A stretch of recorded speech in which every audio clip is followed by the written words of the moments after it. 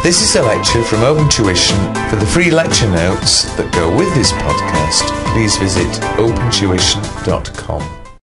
Question 9. Part D mentions Balmo only for written. I can't believe it'll ask Balmo. I'm not worried about Part D. If you're worried about it, I'm worried. It's only A, B and C.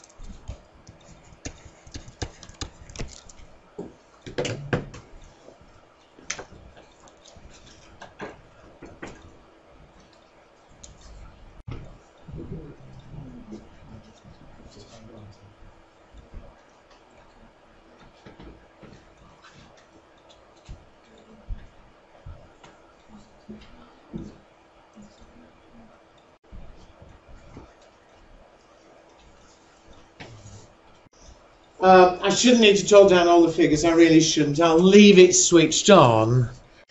But just a couple of things. Firstly, I hope everybody's happy with the basic layout. Because although you could lay it out differently, obviously you want to make it easy for the markers. So I hope everybody's clear. I was listing, and always in the exam, I was listing the receipts, listing the payments, and then it should be obvious what I'm doing here, keeping a balance month by month. All right? Here, I don't think it's particularly hard. I think the biggest problem is time pressure. The trouble is here you're relaxed and in the middle of an exam, obviously, there is that danger that, you know, everybody likes these because there's not much to learn. It was 10 marks, but the danger is half an hour later, you're still pretty busy because you're scared of going to the next bit. It's got to be fast, and if you find yourself running out of time, whether it's easy or hard, you've got to leave it and do something for the other bits. All right? And now I put those red numbers there deliberately, and I beg you to listen because this has nothing to do with sort of technique. You can shout if you've lost a figure, but I appreciate every single one is being marked separately. You know, it was 1 mark for that one mark for that one, and so on. And some of the marks here you can write straight down. I mean, you can honestly get half the marks for this question in less than 5 minutes. You really can. And I always jump around. I wasn't being silly here, but I always do. I always set it up. You know, there's going to be receipts, I'll leave a big space. There's going to be payments, I'll leave a big space. You know, use a separate sheet of paper for every bit of the answer. So you can spread that out over a whole sheet of paper. Immediately, some of those are a joke. You know, this bit about commission, there's quite a lot of reading there. It turned out not to be too hard. But I wouldn't have wasted a second reading that paragraph. Because when you go on to the second page, fixed overheads, 4,300 a month, paid in the month. I mean, that was absolutely ridiculous. My sister could have got that. And it was 1 mark. I know it takes time to read everything, but it didn't take much time to find that. The loan interest, a tiny bit of arithmetic, but really, they're paying this much interest, it's 4 times a year, and so on. That's it. Somebody broken the tooth off there. If anybody's lost a figure, you can ask me, but in principle, easy, and a mark. John? Yes? Sorry? Yes, I'm coming to that in a minute. No, I'm asking, should we correct information also? I'm coming to that in a minute. Sorry. All I'm saying is jump around. Everybody's different. But however fast you read, some bits obviously take a lot longer. That commission does. You're wasting time. There's more danger, obviously, of misreading and wasting marks that way. I mean, it's your choice. But you've got to do something for every bit of this question. You've got to aim for half marks on each bit. It's astonishingly easy to get half marks on part A very quickly. You know, half of that section, 5 marks. Because I thought, maybe you disagree, I thought that was easy, a mark. I thought the loan interest was easy. The tax was incredible. Those two together were a mark. He wasn't that generous. Salaries. I know you did a bit more arithmetic. There were 9 people, paid this much, and it's monthly. But it didn't take too long. That was a mark. Variable. I'd left that till then, but it took a bit of reading. But when I looked at it, it turned out to be very easy. It was 0.5% and so on. Yep. That was a mark. Well, already, 1, 2, 3, that's 4 marks. And there was a mark for this bit here. But the mark for the bit at the bottom didn't matter if you got your figures right or even if you hadn't finished it. Just the idea that you start with 40, whatever's carried forward in January is brought forward in February and so on. You with me? So even if all your figures were wrong, or even if you just stopped in the middle because you got stuck, just setting that bit up was a mark, and that's got 5 marks. And it's not taking me 5 minutes to speak it, let alone to do it. Yeah. Sorry, I shut Zana up. She said about workings. What I would always do, again, it's up to you, but although I think the arithmetic here was pretty easy, it's obviously very easy to misread when you're rushing and do something stupid. Within reason, I always show the workings for one of them, just like I've done here, the blue figures. I would actually do that I would hand it in like that. Just then, if I had misread, appreciate there's only 1 mark for each. If I've misread, hopefully I'll get half a mark if I'm obviously trying to do the right thing. If there were no workings at all and it was wrong, you obviously get 0. All right? I do that. When it's short workings, I would show it like that. Certainly don't show the workings for the others. You know, if I've got 1 right, obviously any further mistake is obviously just arithmetic. It's half a mark. You know, it's not good waste of time. The only bit that took time, and actually when you came to read it, I thought it was easy enough, were those commissions. You got 1% in the month and 2% the following month. If anybody's not sorted it, ask me, obviously. The reason I left it till the end is simply it took longer to read, I think, for everybody. And you never know till you do it. It could have been messier. Well, again, all right, it was 3 marks, but if I can get 7 out of 10 quickly, I'm quite happy. You know? Linda? It's up to you. And again, Zana, I would show workings out of 10. And be efficient on your calculator. 1 or 2 of you could do with new fingers. Sorry, that sounds rude. But you're recalculating every time. Use a bit of sense. When you've worked out your 1% commission for January 18, the other 2% comes the following month. I hope you, or at least one of you was, recalculating. Surely if 1% is 18, 2% is 2 times 1%. I don't think you even needed a calculator if you've got 18 to get 36 the next month. Yeah. To be efficient. Because if every aspect of cash budgets, I don't think it's ever been difficult, ever.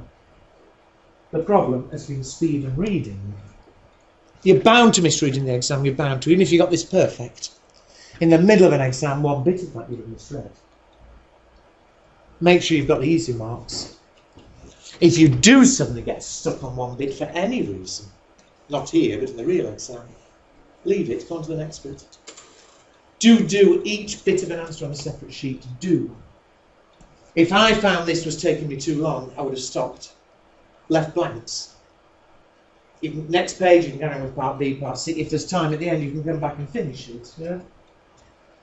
But each bit of an answer do on a separate sheet, for heaven's sake. The written bits, again, I haven't given you long. Let's check you know what it was asking. B isn't technical. All of you, whether you'd had time to look at it or not, read it with me.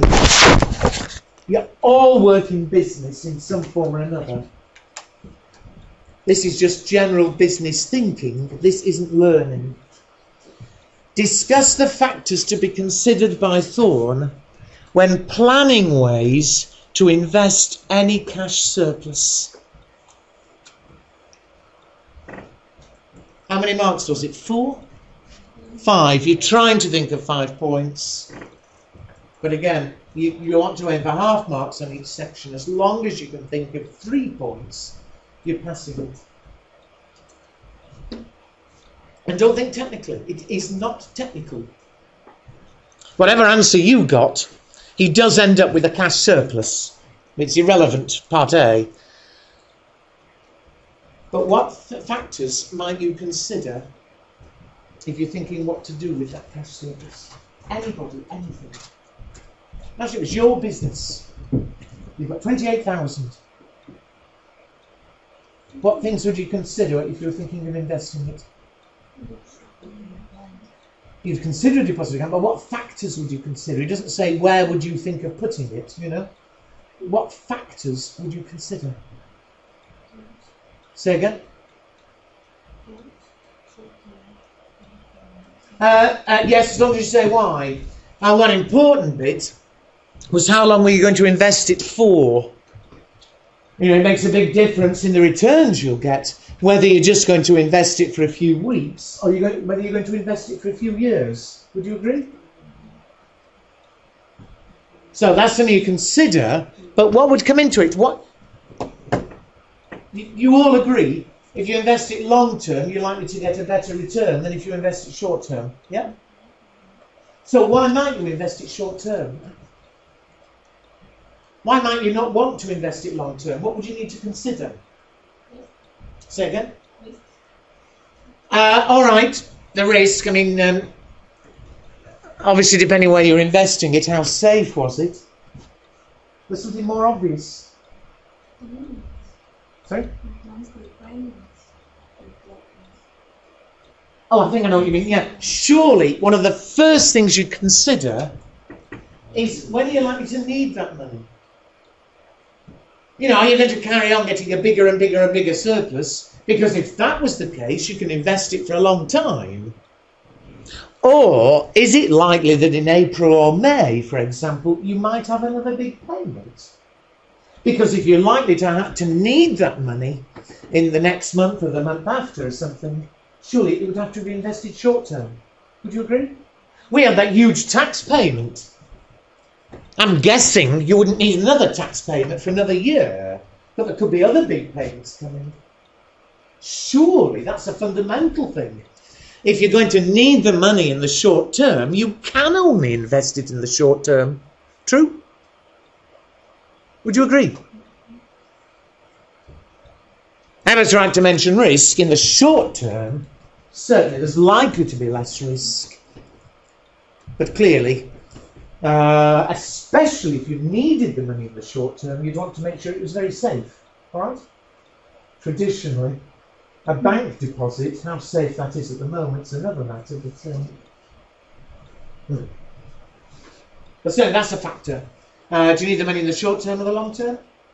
Another factor, okay, how risky the various investments were that were available. A third factor, the most obvious of all. What about the rates of interest you could get, the returns? They'll take everything into account, but surely, subject to other things, the higher the return, the better. Would you agree? You guys? It's too obvious. And what about this? Certainly, if I'm likely to need that money in the next 1 or 2 months, I think you'd agree, I'd want to invest it short term, put it on deposit or something, yeah? Suppose I told you that we're getting more and more cash, that we're not going to need it in the short term. You with me? You can afford to invest it long term. You know, you could invest it in shares or something if you thought it was safe. But what other obvious thing would the company consider if this money was available in the long term? Depends on the company, but most companies don't just, if they've got spare money, they don't just invest it in shares and things. What do they do if they've got more long-term money?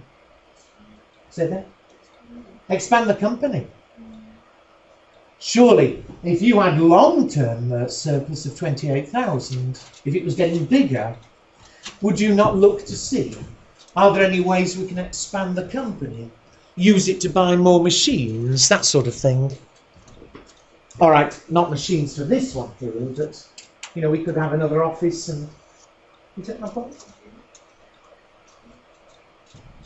I mean, I won't go on anymore, but there's a lot you could write there, and none of that is technical, surely. It is just general business awareness. And it's important and it's practical. None of you look as though you agree with me, but it is. Part C, I'm certainly not going to discuss, because there it is again. Discuss the advantages and disadvantages of using overdraft finance when you're short of cash. Part of it, yet again, is whether it's long-term need or short-term need. And the only extra bit, overdrafts are nice because they're very flexible, obviously. As you need more or less, it can go up and down. You agree? Long-term loans are rather fixed. The downside of overdrafts, remember, legally, the bank can demand the money back instantly. There's more risk. And also, of course, a long-term loan, you can get fixed interest. Overdrafts are always fluctuating. There's always that risk interest rates go up. All right?